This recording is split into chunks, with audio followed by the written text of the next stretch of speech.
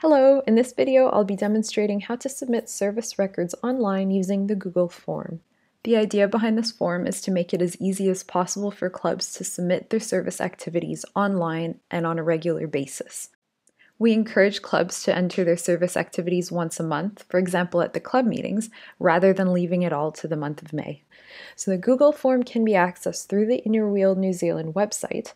However, you will have to be logged into your own personal account in order to view the page. So a good way to check whether you're logged into your personal account is whether you see this library tab here, or if you click on the little person icon in the top right corner, whether your name appears in the box that's displayed. So once you're logged into your account, you'll just hover on the Library tab, then on the Resources section, and then on the Club Tools page.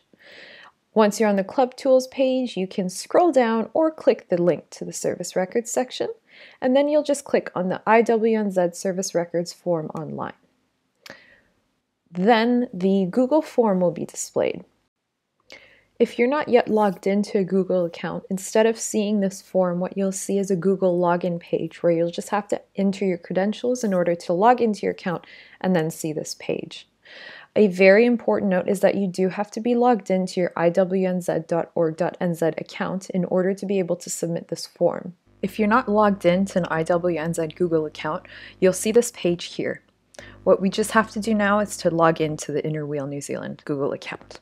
So to do that, you can just open a new tab and navigate to Gmail or google.com.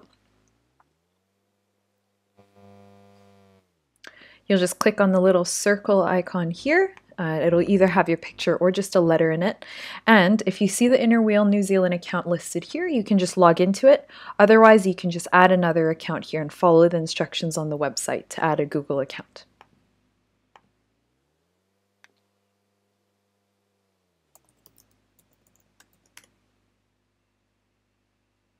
Once you've successfully logged into the Inner Wheel New Zealand Google account, you'll just navigate back to that first tab with the error message and just refresh that tab. The online service record entry form should then appear. We ask that you please use your club Google accounts whenever you fill out this form, as it will make things easier for us when we put together the service records at the end of the year. So once you're logged into your Club Google account, you're all set and ready to submit your service records online. So at the top of the form, we have some guidelines just to help you with filling out this form. In this video, I'm going to go over 3 examples of activities or projects that are often performed by clubs. The first one will be a donation. So for example, if my club has donated $500 to the Cancer Society, I first select my club as well as the district. After that, the charity information, well, we're donating to the Cancer Society. Brief details of activity. So this will be a donation from the charity account. This is not an ongoing activity or project, so I can ignore this section here. The type of projects, this is a club project. For the service categories, we've included a brief summary of the different service categories at the top here. So for this example, I'm going to be selecting status of women. Volunteer hours spent, this doesn't apply to donation, neither does the number of recipients, the value of goods donated, nor the total value that it was raised or donated less expenses incurred. So the only field we're going to be filling out is this last one here, so the total dollar amount donated, which was $500. After that, we'll click the submit button, and a copy of this submission is automatically sent to the email address that you're logged in with, so you can keep that copy for your own records. If, once you've submitted, you realize you made a mistake, we actually donated $550, it's not a problem. You can just click the link here, edit your response, and it'll just show you the response you just submitted, and then you can scroll down to the field that you need to update. So update to $550 and click the submit button again.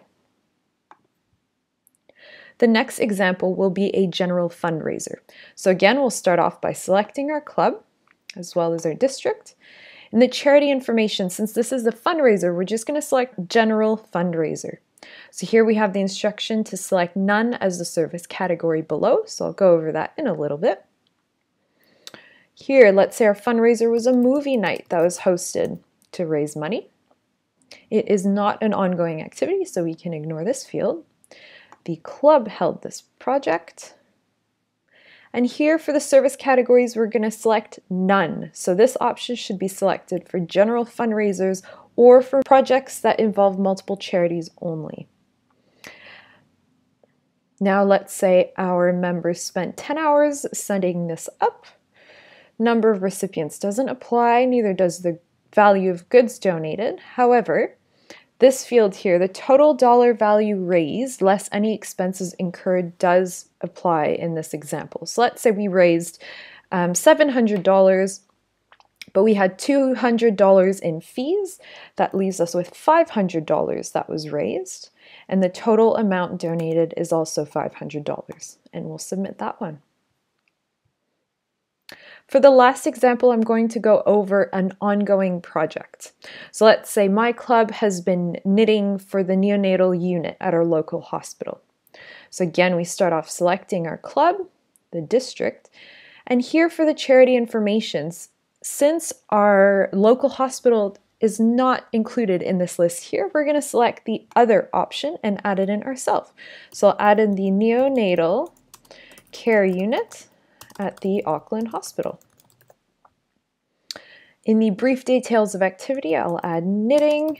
We'll say we were knitting some hats. And in this case, it is an ongoing project, so I will tick off the yes box. A few notes for ongoing projects. We ask that you please use the same charity information, charity name, as well as the same details of activity for the same projects that are ongoing. So for example, every time that I'm submitting an entry for knitting for the neonatal care unit at Auckland Hospital, I will be using this charity information or charity name, as well as these details of activity. This just makes it a lot easier for us to consolidate at the end of the year. The other note is that you will have to put in one entry per charity. So let's say my club does knitting for the Auckland Hospital, for the Women's Refuge, as well as for the Salvation Army. The knitting for these 3 separate charities will have to be 3 separate entries. All right, and so this is also a club project. And in the service categories, I'll select Rights of Children. The volunteer hours spent, an important note here is that this is the number of hours spent since the last entry. So for example, if this is my second entry for knitting for the Auckland Hospital, I'm going to enter the number of hours that members in my club have spent knitting for the Auckland Hospital since my last entry. So let's say that was 30 hours that have been spent, and we made 8 hats. 8 hats, let's say at $5 each, so that's $40 in goods donated. We can ignore this field here. And finally, the total dollar amount donated will be $40, and we'll click Submit. And that's it for the 3 examples of service records submitted online. A reminder that we ask clubs to use their club Google accounts in order to submit this form, and that we encourage you to submit your service records monthly, for example, at your club meeting.